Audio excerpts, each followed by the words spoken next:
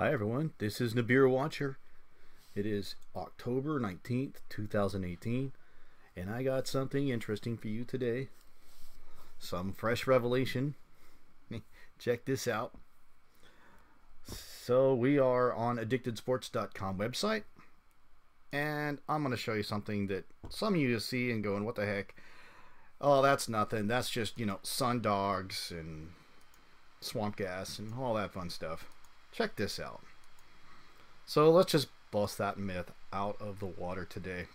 So we are in Lake Starnberg, and here's the temperature. Let me translate that for you.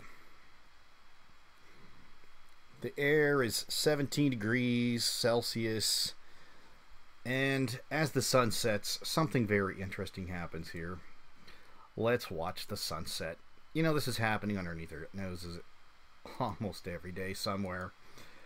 So here comes the sun. Here's the chemtrails or clouds, whatever you want to call it.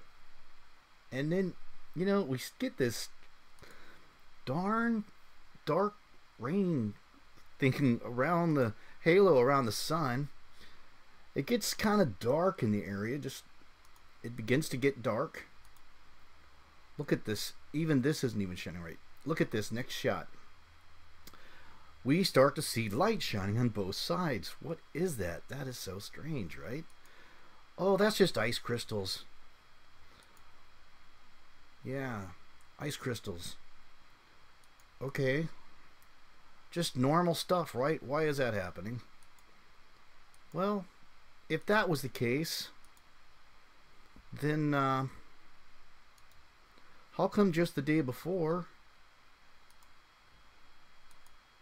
same conditions, and gee, we're not getting the sun dogs? Why is that?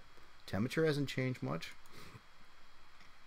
Look, we got a round sun here, right? Changes in size, looks kind of strange, but yeah, a little dark there too. Look at that. What happened in the light? So how about this one? So now we see something a little strange. We don't have the clouds or chemtrails, whatever you want to call it. And now we get the strange beams coming off the sun. Looks rather odd. Well, one of the things I want to point out is that look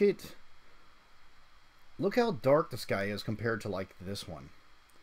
Nothing in front of the sun, same temperature, no chemtrails, clouds, whatever you want to call it. But look at the darkness. You guys see the difference? I think that speaks. Why is the sky so dark right here? Maybe it's being eclipsed. Why do we have a sun simulator? Now, check this out. So, here is a picture taken from the International Space Station. That looks interesting because look at the same pattern we see here that we see with our own sun. You guys see the difference here? Same thing. Wow. This is from space, this is from the ground. Interesting how once we put this behind a cloud, it starts to get round again. So, you thought that was the sun we were looking at? Here's the International Space Station. Look at this. Turning off and on. Right? Is that the sun? Is that a mirror? Or is this a sun simulator? And it's not saying it's attached to the space station, but it looks like something funny is going on here, right? Yeah. So we put that up with what we saw here. And I show you videos time before watching this turn off and on inside of a few minutes. Go back and watch those videos. Yeah, like this one. Right? Here we go. This was the back side of the sun simulator. See this thing turning off and on? The sun didn't even set and it dims out. So what is that? Is that reflecting? Because the light's way over here. Huh. Yeah, that's something awfully screwy going on around here. Let's go back. So here we watch the setting sun. Look how dark it gets. You get your atypical halo, which, isn't it funny how we just saw this the day before? Let's zoom in on that.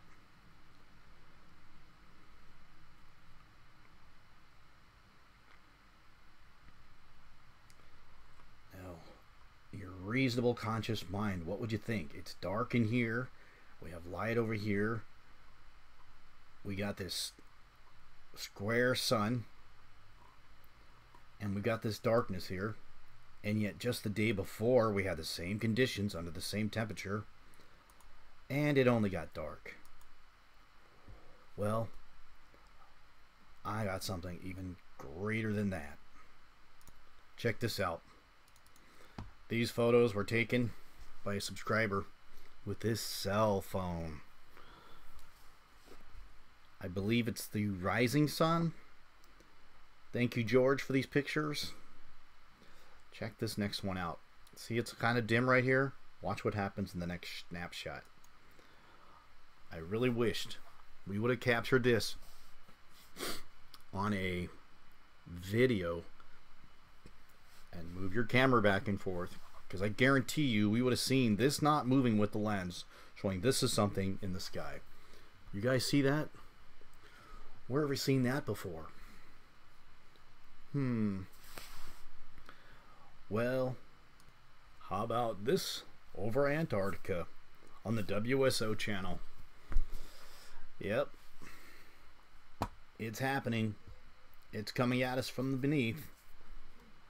Just go take a picture of it. Yep.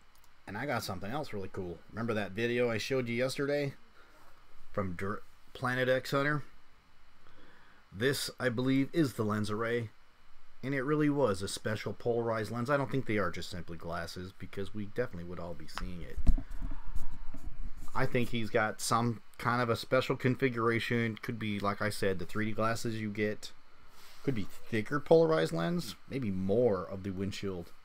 But this was definitely taken outside the picture. And if you watch the video, you see he quickly removes it like in the blink of an eye. Well, that is no way you're going to roll a window down in the blink of an eye.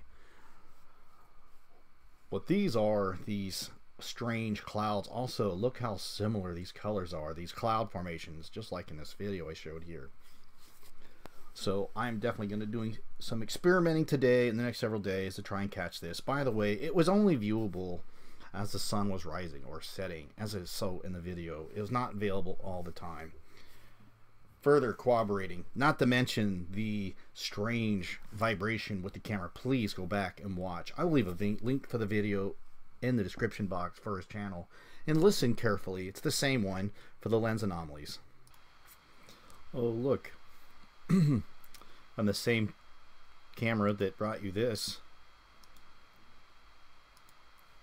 object here, as we set the sun here in Germany at a slightly different angle as the sun sets. This particular day brought you no strange things, even though the conditions were the same. Yet one day later, voila, we've got our strange sun dogs that appear. Why do you think that would be? Look how bright that is. Look at this right there. Huh, isn't that something? Because over here at the same time, all right, just in case you missed it, look at the date, the 19th of October. Here's the setting sun with the sun in Germany. And watch the sunset here. Now we're gonna get a special bonus. So the sun sets in the same time within probably 5 miles from the previous sunset. Slightly different angle. Watch this. Oh, need to go forward in time. Watch the sunset. And you out there in Germany, I wish we can get streaming videos of this Someone should go get a camera at the face of the setting sun. Okay, watch. You guys, I want to show you. Okay, so at 5, it's 5:10, and here it is. Let me zoom that in, and we're going to see the early signs of the sundog.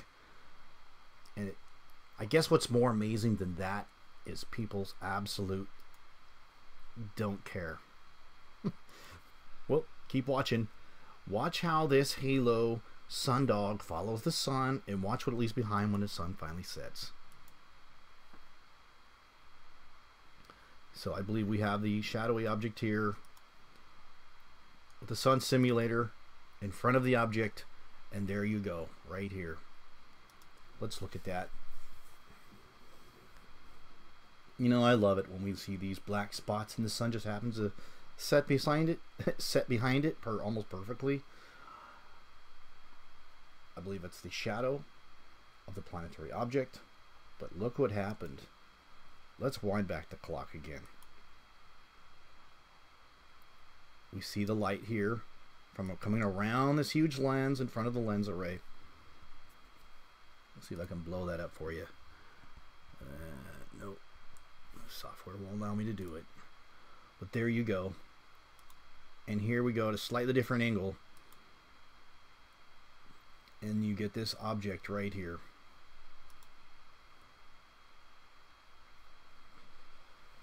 Wow. Funny how this also looks just so much like the sun simulator, right? And once again, we get the, look how bright the skies were.